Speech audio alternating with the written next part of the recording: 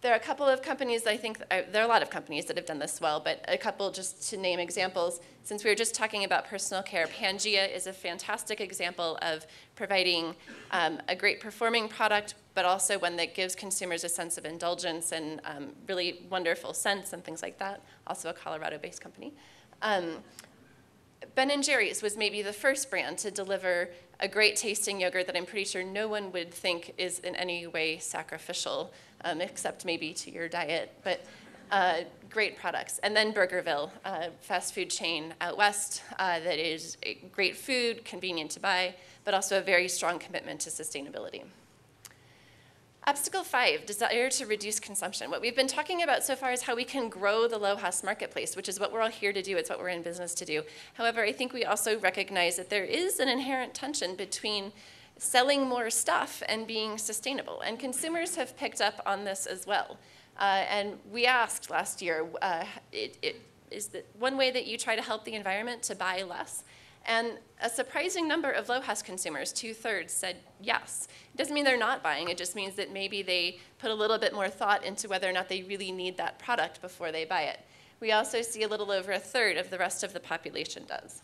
But I think there are new business models, and Steve alluded to this in the beginning when he was going over the key insights that in the Reduce, Reuse Incorporated key insight.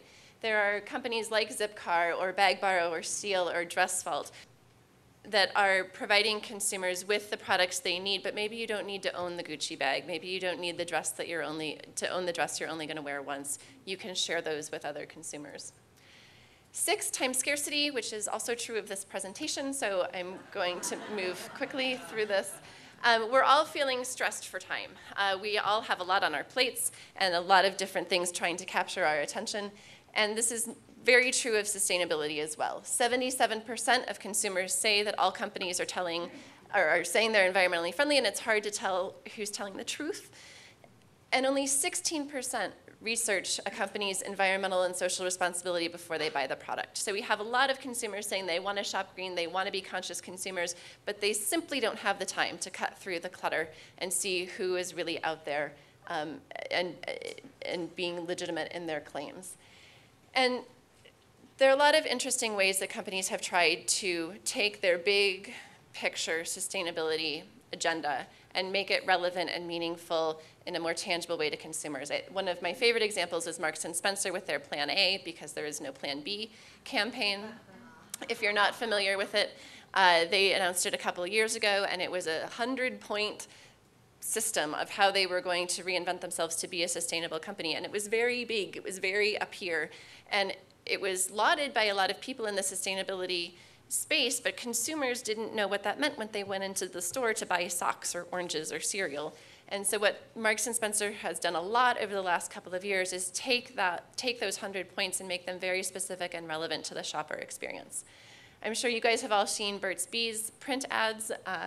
And this one is showing how do you get all the nourishing without the not so nice, and it compares the ingredients that are in Burt's Bees products to what's in conventional personal care products and cuts through all that confusing clutter. And again, the Brita and Nalgene example is a very simple one for consumers to get. I want to also acknowledge that there is tension between some of these barriers. There is somewhat of a conflict between not wanting to sacrifice any reasons to purchase a product with low cost. I mentioned Pangea. It's great products. I love using them, but they're not cheap. And so at some point, there's a little bit of a rub there.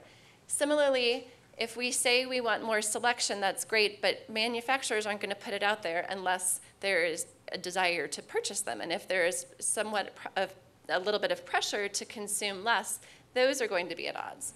And then finally, for every consumer that wants proof of claims, there is one who says, when you do prove it, that's too much information and I'm on information overload. And so the point of this is not to say that, forget about it, it's all in conflict. The point is to understand, you need to understand who your consumer is and what their specific barriers are. And one of these may weigh out over the others, and that's, of course, what you need to address in your marketing. So just to conclude, probably no sustainability presentation would be complete without a quote from our new president, that we are the change that we have been waiting for. He said that on numerous times. This is my 7th LOHAS forum, and I have to say that it's true. We are specific to sustainability. We're the people we've been waiting for. There's a wonderful energy and sense of optimism and creativity within this room, and we need to pull those resources together. And I truly believe, and we truly believe, that with innovation, creativity, and careful communication, these barriers, which may feel like giant Mount Everest right now, will not be as big as we think they are once we start down that road. So thank you very much for your time. Steve and I will be here the rest of the conference, and we look